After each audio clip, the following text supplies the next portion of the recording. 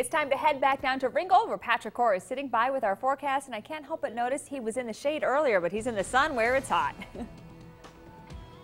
I am in the sun, Amy and John. It is pretty hot, and we're going to stay that way for a while as temperatures are going to be right around 90 degrees today. We were into the lower 90s, and looks like we're going to be cooling things down later in the period. But first of all, we're going to talk to the Ringgold High School cheerleaders. Big game tonight. We have 6 seniors. Your name? Alexis. Alexis, you have a last name? Alexis White. White, yours? Rianne Chandler. Haley Calloway. Megan Parrish. Chanda Bashard.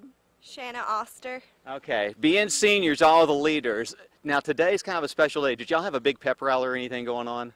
We had a tiger walk. We walked around the school with the band and the football players and the dance team, and we cheered along with everybody from the classroom, stood outside, and we just cheered around the school. What is it like to play Heritage?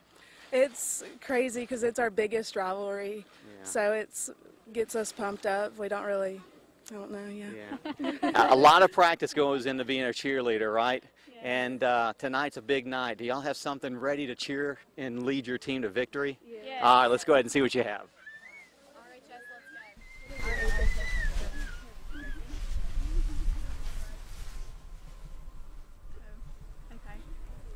RHS, let's go.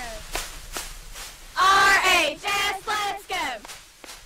RHS, let's go. RHS, let's go.